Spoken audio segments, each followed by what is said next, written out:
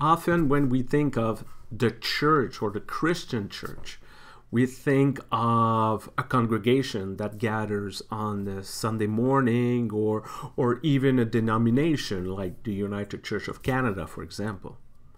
But the reality is that Christianity, the Christian church, is visible and present across the world, is the gathering of all the believers that worship in different language, with different culture, different tradition, different theology, but worship the same God.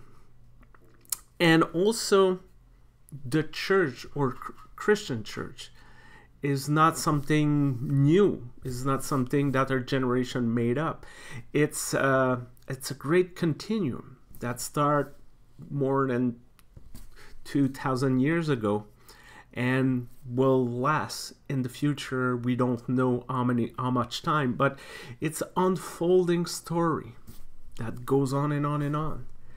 And on special days like All Saints' Days that is coming, we're invited to remember all of those who precede us, those who answer the call to live their faith, and to form what we call sometimes the communion of saints, communion in the sense of community of saints. And we remember some of the famous saints, I would say, Francis of Assisi, who show and who embody a life of simplicity, who for a man of the 13th century was very relevant today when it comes to eco-theology. We remember those who from a more recent past, like, I don't know, Martin Luther King, who remind everyone that every human beings are supposed to be equal. There was no class or division between human beings. And we also remember the unnamed saints, because saints are not just special people. It's all of those who faithfully live this life, who also form us, influence us, guide us, and one way or another. And those saints, contrarily to some belief, were not necessarily perfect. We're not holier.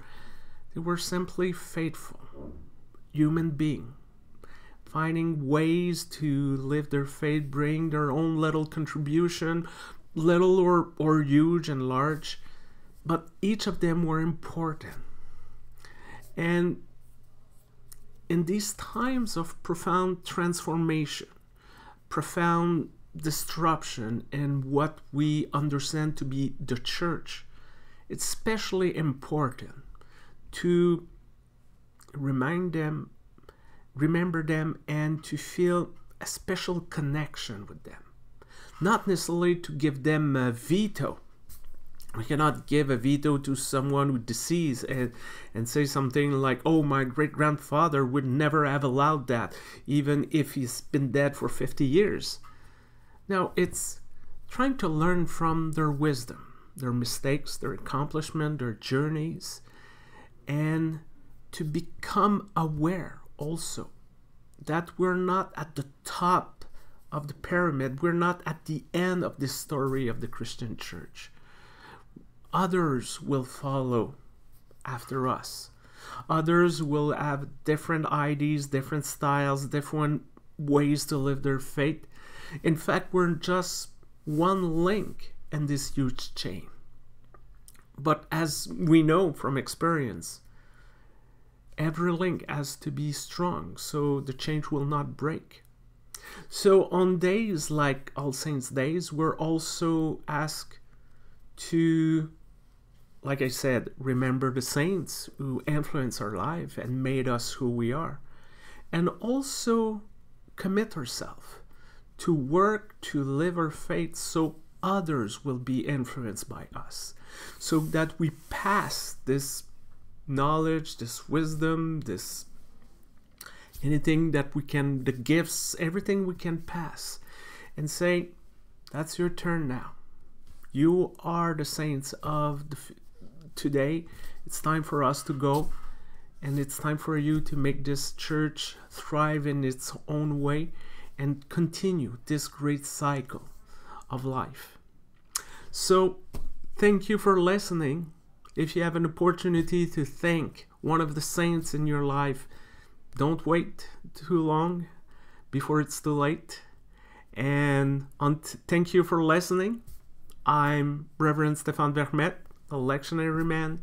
And until next time, take care of yourself and bye-bye.